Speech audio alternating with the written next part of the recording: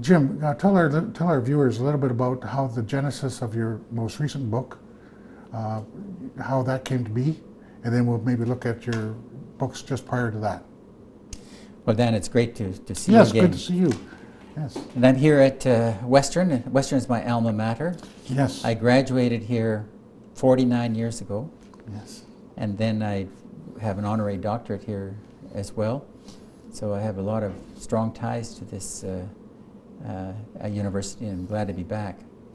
And I'm giving a speech later on today. I have been through many transformations in my life. I went to Western, I taught high school for a little while, then I spent 35 years in the Canadian Foreign Service on 6 different continents. I was ambassador or high commissioner in about 7 or 8 different countries. And then I was lieutenant governor. Yes. And in recent years, since I retired as lieutenant governor 5 years ago. And since that time, I've devoted myself to writing. And when I was lieutenant governor, I focused very much on the issues of mental health, anti-racism, and the well-being of Native children. Now that I am no longer in the position of lieutenant governor, I can't mobilize the same resources and do the same sort of things that I could as a lieutenant governor, but I can write.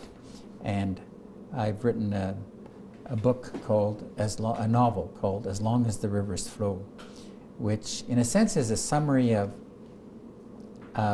all the years I spent as lieutenant governor traveling in the north, working with Native kids.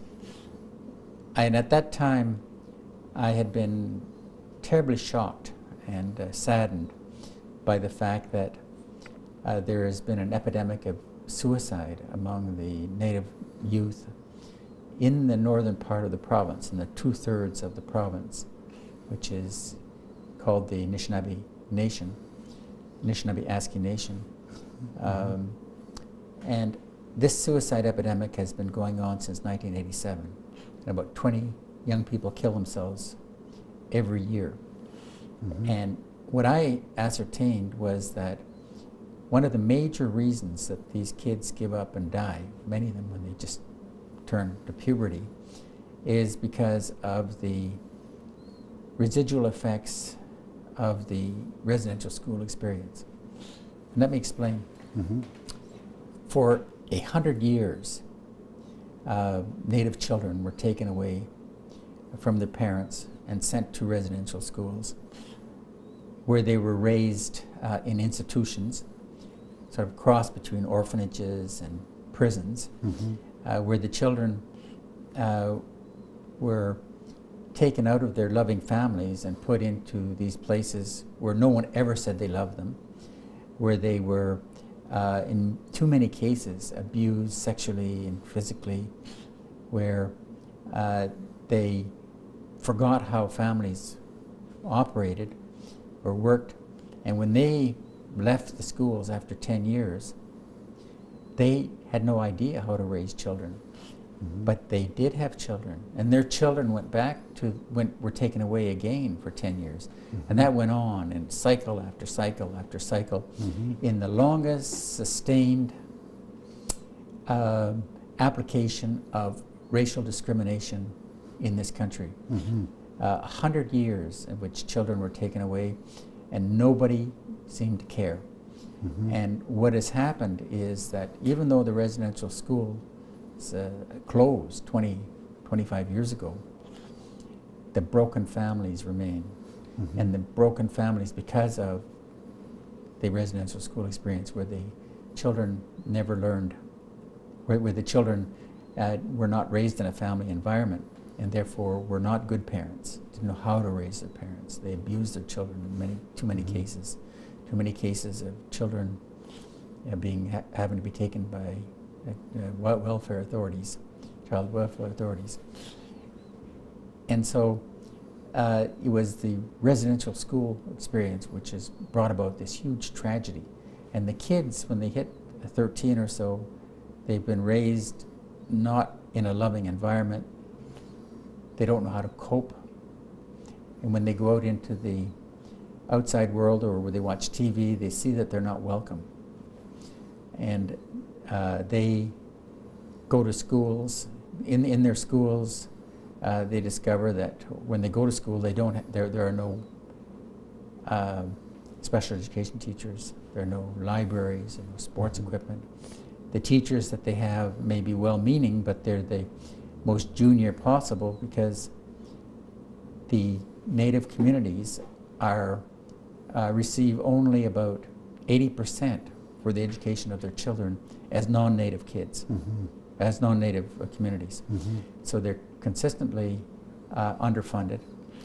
When a school burns down, and this happens all too often because in these communities there are no money for fire departments, the schools may not be rebuilt for 25 years, and nobody seems to care. And so I thought I would try and write a novel which would show the good and the bad in all of us, and the good and the bad of governments, and what happens when you try to apply a formula. The formula of the 19th century was take the Native children from their parents, put them in these residential schools, teach them to read and write and to believe and think like white people, and they will be assimilated into the white world. But it was a huge failure. All you ended up doing was destroying the family structures. You can say that, and you can and people will nod. You can write theses about it, and it'll end up on academic shelves. But if you can write a novel about it to show how the residential schools really impacted on the life of an individual, then you can change minds. And that's why I did that. And so I wrote my book. Random House Knopf put it out last year, and it has been doing very well. My goal was not to make money. My goal was to continue to try to make a contribution to understanding about what was going on in the Native communities. And the hardcover version sold out, and it's on about the third version of the paperback. Good. And it's being adopted by universities and high schools, and I'm glad about that. So literacy, which was one of your one of the touchstones which you wanted to utilize in your as lieutenant governorship of Ontario, was, as you said, mental health, anti-racism, and literacy, or the youth, Native youth of the North. So literacy you found to be a very welcome gesture. Yes, yes. When I was lieutenant governor, there's a lot of people of goodwill in the province. That's right. So the first thing I did was to launch huge book drives, and I collected something like 2.2 million books. Wow. We sorted them down to 1.5 million. I had no budget for it, didn't want a budget. I wanted it to be done all by volunteers. And we established libraries in First Nation communities across the province. And then I went out and raised money for summer literacy camps. And for the past 7 years, we've been running 40 camps up in these isolated communities. We sent about 100 100 university students up every summer. Frontier College runs it. I turned over all the money to them. And the chiefs provide about 100 of their young people to work with the ones coming from the south. I established a book club for all the children in the remote fly-in communities. There's 26 remote communities. And there's 5,000 kids there from kindergarten to grade 6. And they receive brand new books for their own private little libraries every 3 months. Good. And then the Premier established at my request, literary prizes for Aboriginal children. Yes. And so we issue $2,500 prizes every year toward the education of some kids.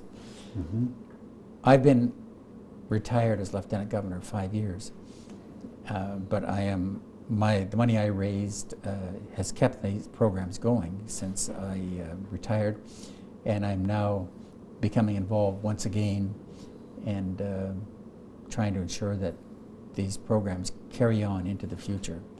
And I met last week with Grand Chief Stan Beardy of the Anishinaabe Aski Nation, Yes.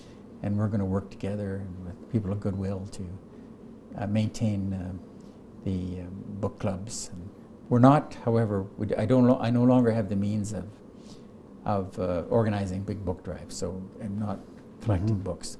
Okay. Because before, it was a pretty daunting prospect to see, a million books in huge hangars. Say, how am I going to get these up north when you don't have any money? So I really had to scramble to get so many volunteers to sort, and then the military came in and helped, and then Wasay Airlines.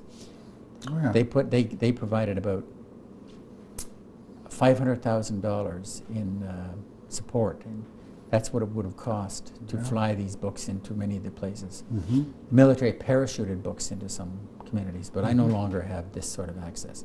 So I'm going to focus very much on summer reading camps. That's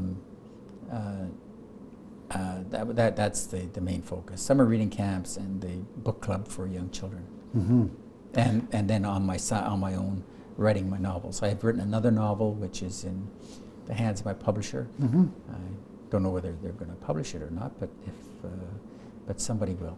Yes, and that's to add to your collection of another four or five novels that you've written. I've written four non-fiction books and one novel, and now I've written the second novel. Okay, so you mentioned this situation, which is kind of deplorable about Canada's history. Do you mention these when you are at? You're giving an address for the International Day to Eliminate Racism? Of course. You mentioned that's good because that's the way to educate the public. Yes, last week I was invited by the organization on Thunder Bay, which it's called Diversity, which has been put together to discuss the issue of racism in Thunder Bay. I'm not saying it's worse there than anywhere else, but they want to stay ahead of it. So they invited me. So I went up last week and I spoke to about 500 people, and there were a lot of Native people present. And it was I found it very educational. There was a lot of young, not necessarily young, but Native professional people, teachers, drug counselors, librarians, and what all. And do you know what they said to the group of people that were there? They said, everybody looks upon me as a drunken Indian bum. They don't understand that I'm a human being just like they are. They assume, because I have brown skin, they assume that I must be some sort of bum. This is a stereotype that we have to fight. And they were very passionate about it, and I can understand. Here they are, these people who have fought so hard to get an education and be leaders in their community, and when they go walking, to buy a loaf of bread or something, they're called bad names and all that sort of stuff. Through stereotypes. Yes. So thank you for doing this with us. Okay. We appreciate it very much, brother.